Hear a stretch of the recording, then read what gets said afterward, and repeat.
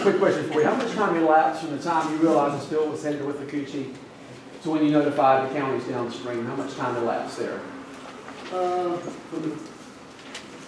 The Florida counties. I got a message from Daryl at 4:30, by 5:30, that listing that we agreed on I notified. So then you guys depend on the local counties downstream to disseminate that information out. From prior meetings, these quarterly meetings we've had, sir, we agreed, I think the first one that I would assemble this listing of names, and I would make sure all those were notified. So maybe just a suggestion to get with local emergency management in the other counties downstream and do robocalls for those around the river areas. Because that's what was decided. Yeah, it's pretty detrimental when you're in the water and don't realize it's there. I have a question. Did you notify Brooks County? Did I notify? Brooks County got notified when the press release was released. As far So as that's I a know, no then. unless someone from Brooks County is on that list that needs to be notified immediately. Yes.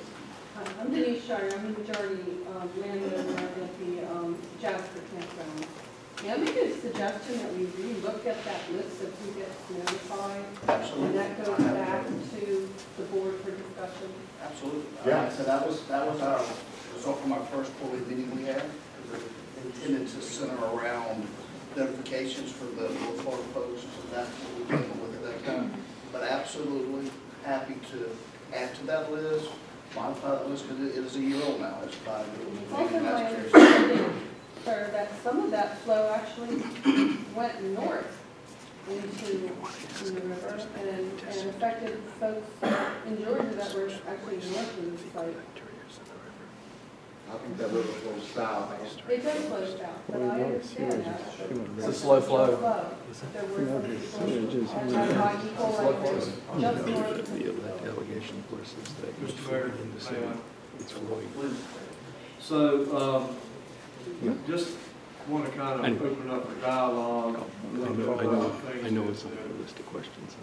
the risk task force and our counties have done. Earlier today, They really need to we do met some with our confirmatory genetic analysis. legislative delegation, Senator Bill Montford, Representative Chuck Brandon, and Representative Jessica Schroeder, in our district for our state legislature in Madison at 1 o'clock today, along with EPA, representatives from EPA, representatives from Florida Department of Environmental Protection, Swanee River Water Management District, Department of Health, Florida Department of Health.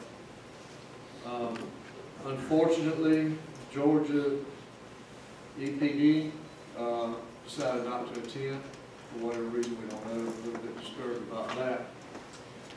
But for those present here, we've been working closely with the city of Valdosta for the last year in our river task force. And we've had, I feel, significant cooperation between us as far as being informed in a timely manner and some things. And I know y'all have done a lot of effort, we've done a lot of work in the infrastructure, mainly geared towards these hydro events that we get where the plant overflows from stormwater infiltration and so forth. It's unfortunate that we're here tonight to talk about, and just from our standpoint, I'll be frank, oversight, a lack of oversight, and quality control on the city of Valdosta's part when it comes to your contractors that are out there doing your work.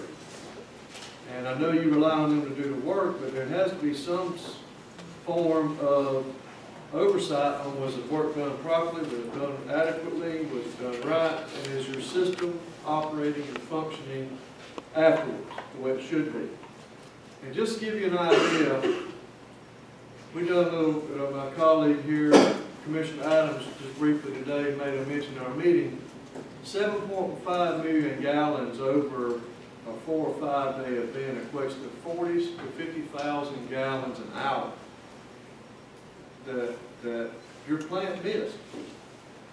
You know, and I've been told that it was 3 or 4 days after this work was done that your employees said, hey, we're missing 1,000,002 gallons a day. If you do the math, calculation, estimates, at our plant. You know, and then you say, okay, then you go back and try to find out where this is happening. And I'll just be honest with you and just forgive me. I don't think that's good business, okay? And just to be blunt about it. We have issued in Madison County and Hamilton County since December the 9th, 2 local states of emergency, that we've issued those local states of emergencies for our citizens. And we're providing water samples for our citizens.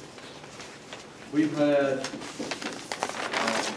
183 wells tested in Madison County, with 38 that's come back positive for coliform, and a couple that has E. coli. Those are things that we're trying to raise awareness. And it's important to have your wells tested regardless of where you live, and to make sure your water quality is accurate and good. And I understand the permit's been issued. That's great for the basin. That's still on the site. And I'm glad that that's finally been accomplished. And I'm hoping that in the future, any major rain events where there's a stormwater infiltration that does occur, that will be enough to keep your sewage out of the rivers. Okay.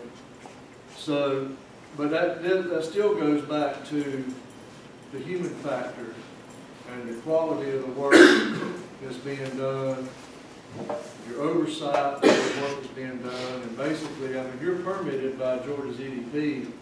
It's your system.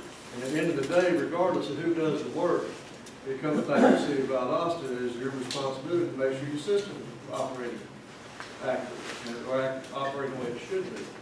And I know there's a lot of people here that are very frustrated about that.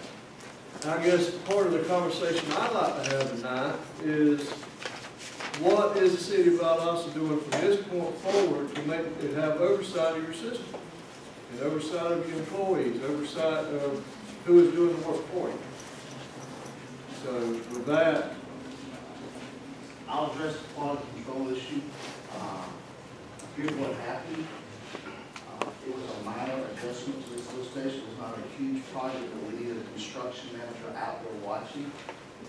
Secondly, what happened was we did not realize they were making that adjustment. We did not know they were out. How we found out they were about that is when we looked back in the logs from the company, and they showed this doing it out.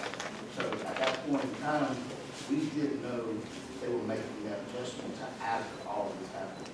So there was no way we could go out there and check something they did, because they made an adjustment on their own based on them continue to implement the SCADA system. So that's with that. We have SOPs that we follow as well. Like I said, we were not aware that this gentleman, this third-party contractor, was making that adjustment. So we couldn't run that. Not whatsoever. From day one, we had said, we're not hiding behind that contractor. It was our responsibility. We take it 100%, and we don't take it lightly whatsoever. So anybody that thinks other than that, it's absolutely not true. Spoke of frustration. We're equally as frustrated with it. As I've said, 0 tolerance for fluid. Do we keep having them? Absolutely. Regardless of the county right now, it's our responsibility. So to address that, why that didn't happen, I'll go ahead and tell you as well. We did clean up, as Gerald said, we got our numbers, we followed our protocol with EPD. We began an internal investigation. All employees and all SOPs to see what happened. We couldn't have prevented it, but we could have found it sooner. I'll tell everybody in this room that. We had 2 employees that did not follow specifically what they should have done, and that's why it lasted as long as it did. Because employees are no longer with us. That's all. That's not going to do to tell you that it was a series of some errors from the contractor and our employees, but we don't have to find it. It's our responsibility. We're going to take care of it. And I think we demonstrated that in the past. Yes, I know we have them, quarterly meetings, you know everything that we put into the system to make this not happen. Again, we don't want it to happen as much as you guys don't want it to happen. Any different question? Oh, yes, ma'am. So, I deal with standard operating procedures and work instructions all day long with the Department of State, Department of Commerce, Department of Homeland Security, and Department of Treasury. So, you have a written report, post-event report. You have a corrective action report. I'd like to know what the corrective action report